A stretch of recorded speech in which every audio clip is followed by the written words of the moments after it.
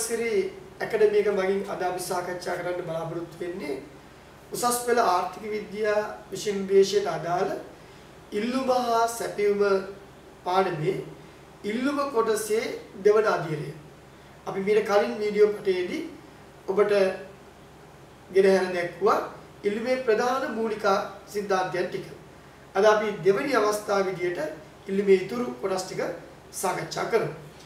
ඔබට මතක ඇති එදා අපි සාකච්ඡා කරා කිසියම් භාණ්ඩයක් හා සම්බන්ධයෙන් ඉල්ලුම කෙරෙහි බලපාන සාධක ටික. අපි ඒක නැවත මතක් කරගමු. සලකා බලන භාණ්ඩයේ මිල, ඊළඟ සම්බන්ධිත භාණ්ඩවල මිල, ඒ කියන්නේ ආදේශක ප්‍රතිබද්ධ භාණ්ඩවල මිල, පාරිභෝගික ආදායම, පාරිභෝගික රුචිය, මිල පිළිබඳ අනාගත අපේක්ෂා, ගනුදෙනුකරුවන් සංඛ්‍යාව, වෙනත් සාධක යනාදී වශයෙන් අපි ඉල්ලුම කෙරෙහි බලපාන සාධක එදා සාකච්ඡා කළා. එෙහිදී අපි මිලක් ඉල්ලුම් ප්‍රමාණයක් අතර සම්බන්ධය අධ්‍යයනය කළා. ඔබට මතක ඇති. ඒ අපි හැදින්නුවේ ඉල්ලුම් නීතිය, law of demand. එෙහිදී අපි සඳහන් කළේ භාණ්ඩික මිල ඉහළ යන විට ඉල්ලුම් ප්‍රමාණය පහළ යනවා. ඒ කියන්නේ මිලක් ඉල්ලුමක් අතර ප්‍රතිලෝම හෙවත් ඍණ ස්ථිතිය සම්බන්ධතාවයක් ඇති වෙන බව තමයි ඉල්ලුම් නීතිය මගින් අපි එදා සාකච්ඡා කළේ. අද අපි බලන්න ඕන ඔය කියන ඉල්ලුම් නීතියට එවනම් පහළට බැවුවන ඉල්ලුම් වක්‍රයට හේතු මොනවද කියන්නේ. ඒ කියන්නේ සාමාන්‍යයෙන් භාණ්ඩයක මිල ඉහළ යන විට ඉල්ලුම් ප්‍රමාණය පහළ යන්න මොන වගේ සාධකද බලපාන්නේ. ඒ සඳහා අපි ප්‍රධාන ප්‍රතිවිපාකයන් දෙකක් තර්ක කරනවා.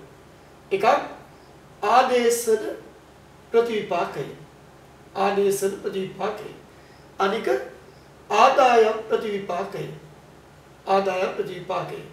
මේ දෙකම එකතුව සැලකිල්ලට ගත්තොත් එහෙම මිල ප්‍රතිවිපාකය එහෙම නැත්නම් එකතු ප්‍රතිවිපාකය කිව්වත් අන්න.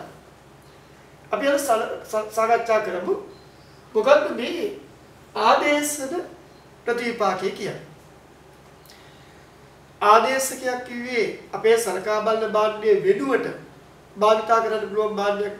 ඒ කියන්නේ එම කාර්යයම ඉටු කරගන්න පුළුවන් විකල්ප වෙනත් භාණ්ඩයක් අප හඳුනාගන්නේ ආදේශකයක් විදිහට. එතකොට මේදී අපි සාකච්ඡා කරන ආදේශන ප්‍රතිවිපාකය වෙන්නේ මිල හැර අන්සාධක ස්ථාරව තිබියදී අපේ සලකා බලන භාණ්ඩයේ සාපේක්ෂ මිල, ඒ කියන්නේ ආදේශකයකට වඩා සාපේක්ෂව මිල ඉහළ යාමක් සිදු වෙනවා නම් අපේ ඉල්ලුම් කරුවන් ආදේශක වෙත යොමු වීමෙන් අපේ භාණ්ඩයේ තියෙන ඉල්ලුම් ප්‍රමාණය පහළ යනවා.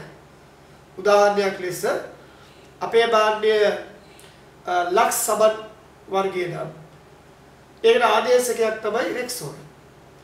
તો ලක්ස් වල මිල රෙක්සෝනා වල මිලට සාපේක්ෂව එයාට වඩා වැඩියෙන් ඉහළ යනවා නම් අන්න ලක්ස් ඉල්ලුම් කරුවන් රෙක්සෝනා මිල දී ගැනීමට පෙළඹෙනවා. එවිට ලක්ස් වලට තියෙන ඉල්ලුම් ප්‍රමාණය පහළ යනවා. එය තමයි අපි හඳුනාගන්නේ ආදේශන ප්‍රතිවිපාකයේ විදිහට. එමන් නැවත විස්තර කළොත් සෛද්‍යාන්තික වශයෙන් කිසියම් භාණ්ඩයක් සම්බන්ධයෙන් යම් නිශ්චිත අවස්ථාවකදී මිල හැර අන්සාධක ස්ථාවරව තිබියදී සලකා බලන භාණ්ඩයේ සාපේක්ෂ මිල ඉහළ යාමක් සිදු වන විට ඉල්ලුම් කරුවන් ආදේශක වෙත යොමු වීමෙන් සලකා බලන භාණ්ඩයේ තියෙන ඉල්ලුම් ප්‍රමාණය පහළ යාම ඒ භාණ්ඩයේ මිල ඉහළ යාමට අදාළ ආදේශන ප්‍රතිවිපාකය. ඒ මිල පහළ යාමටත් ඒ විදිහටම තාර්කිකව අපිට තර්ක කරන්න පුළුවන්. ඊළඟට අපි බලමු ආදායම් ප්‍රතිවිපාකය කියන්නේ මොකක්ද? ආදායම් ප්‍රතිවිපාකය කියලා කිව්වේ පාරිභෝගිකයාගේ මූල්‍ය ආදායම ස්ථාවරව තිබියදී අපි තුමු යාගේ මූල්‍ය ආදායම රුපියල් 100යි කියලා. ඒක ස්ථාවරව තිබියදී සලකා බලන භාණ්ඩයේ මිල ඉහළ යන විට මූර්ත ආදායම අඩු වෙන්න ගන්නවා. උදාහරණයක් විදිහට මූල්‍ය ආදායම 100 නම් භාණ්ඩයේ මිල රුපියල් 2 නම් ඒ වෙලාවේ මිලදී ගන්න පුළුවන් ඒකක ප්‍රමාණය ඒකක 50යි. ඒක ප්‍රමාණයට අපි කියන්නේ මූර්ත ආදායම කියන්නේ. එහෙනම් මේ වෙලාවේ මූර්ත ආදායම වෙන්නේ 50යි. හැබැයි මූල්‍ය ආදායම 100 ස්ථාරෝ තිබියදී භාණ්ඩයේ මිල ඉහළ ගියොත් අපිට මිල දී ගන්න වෙන්නේ ඒකක 25යි. ඒ කියන්නේ මූර්ත ආදායම අඩු වෙනවා. එහෙනම් අපිට පේනවා මිල හැර අංශාදක මූල්‍ය ආදායමත් ස්ථාරෝ තිබියදී සලකා බලන භාණ්ඩයේ මිල ඉහළ යන විට මූර්ත ආදායම අඩු වීමෙන් සලකා බලන භාණ්ඩයේ ඉල්ලුම් ප්‍රමාණය පහළ යනවා. ඒ කියන්නේ මිලත් ඉල්ලුමත් අතර ප්‍රතිලෝභ සම්බන්ධතාවයක් හටගන්නවා. එය අපි හඳුන්වනවා ආදායම් ප්‍රතිපාකය. ඒකෙත් මිල ඉහළ යන පැත්තට සහ මිල පහළ යාමට අදාළව ආදායම් ප්‍රතිපාකය සාකච්ඡා කරන්න පුළුවන්. ඔබ පන්ති කාමරයේදී තවත් වඩා විග්‍රහශීලීව අඳුනා ගැනීම අවශ්‍ය වෙනවා. හරි. ඒක අපි සාකච්ඡා කළේ පාට බෑවුමන ඉල්ලුම් වක්‍රයට හේතු. ඒකම අපි බලමු ඉල්ලුම් මේ වෙනස සහ ඉල්ලුම් ප්‍රමාණයේ වෙනස කියන සංකල්ප දෙක අතර වෙනස. දැන් භාණ්ඩයේ මිල නිසා ඉල්ලුම් ප්‍රමාණය ඉහළ පාර යනවා. මිල හැර අන්සාධක නිසා ඒ භාණ්ඩයේ ඉල්ලුම ඉහළ පාර යනවා. ඒ අවස්ථා දෙක වෙන් කර හඳුනා ගැනීම සඳහා අපි සංකල්ප දෙකක් අපට හඳුන්වා දෙනවා. මිල නිසා ඉල්ලුම අඩු වැඩි වෙනවා නම් එය අපි ප්‍රනවුන්ස් කරනවා ඉල්ලුම් ප්‍රමාණයේ වෙනස. මිල හැර අන්සාධක නිසා ඉල්ලුම අඩු වැඩි වෙනවා නම් එය අපි ප්‍රනවුන්ස් කරනවා ඉල්ලුම් මේ වෙනසක් කියලා.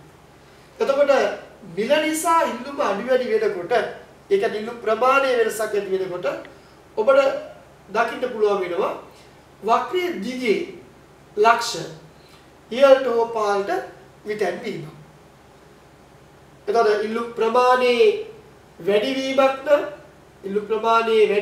නම් ඔබට පෙනේ වක්‍රයේ දිගේ ලක්ෂ 15ට ගමන් කිරීමක් සිදු වෙනවා. ඉල්ලුම් ප්‍රමාණයේ වැඩිවීමකදී. ඉල්ලුම් ප්‍රමාණයේ අඩුවීමකදී වක්‍රයේ දිගේ ලක්ෂ ඉහළට ගමන් කිරීමක් ඔබට දකින්න ලැබෙනවා. ඉල්ලුම් මේ වෙනස කිව්වේ මිල හැර අන්සාධක නිසා අපේ භාණ්ඩයේ ඉල්ලුම අඩු වැඩි වෙනවා නම් අපි ඒ කියන ඉල්ලුම් මේ වෙනසක්. අපි බලන්න එහිදී එවැනි ඉල්ලුම් මේ වෙනසක් ඉල්ලුම් වක්‍රයට බලපාන්නේ කොහොමද?